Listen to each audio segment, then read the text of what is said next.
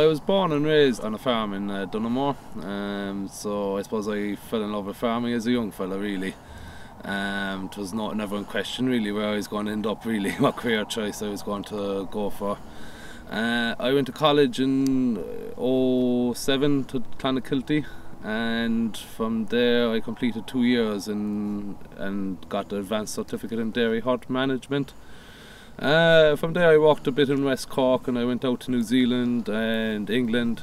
I worked on different farms out there on different levels and scales. I returned to Ireland in the 15 looking for opportunities with quotas going, and I happened to come across Bandon here, where I went through an interview process and managed to secure the job. In 2015 I inherited the family farm, and I used a parcel of land to borrow money from the bank, and I used that land as security, which enabled me to purchase the 100 cows. Basically here in Bandon I supply the cows, and Shinnock Estates supply the land and buildings. Shinnock Estates is owned by the 4 West Cork co-ops, and I'm in partnership with them.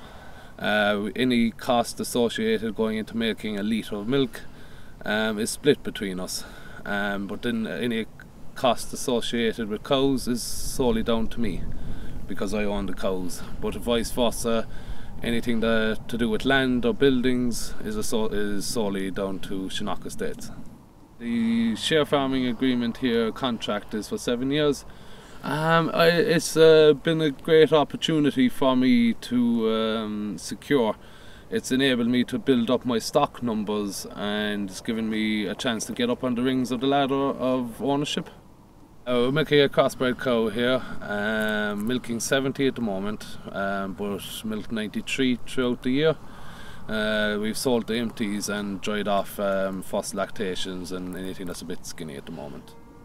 I believe the crossbred cow is suited to me simply because she's better at converting grass into kilos of milk solids. She's a healthier and hardier cow, and for a young guy like myself, she's less risk than other breeds. Current production is good. Last year we produced 342 kilos of milk solids a cow, and this year we're on target to hit 400 kilos. Last year we grew 12.5 tonnes of grass and utilised 10, and this year we're on budget to grow to 14. We're in by night at the moment now to extend the rotation, and they'll be fully housed by the end of the month. Last year we fed 464 kilos of concentrates per cow, and to date we fed 270 kilos per cow. Better year and better weather, so we were able to pull ration earlier in the year, and we were just able to utilise grass more.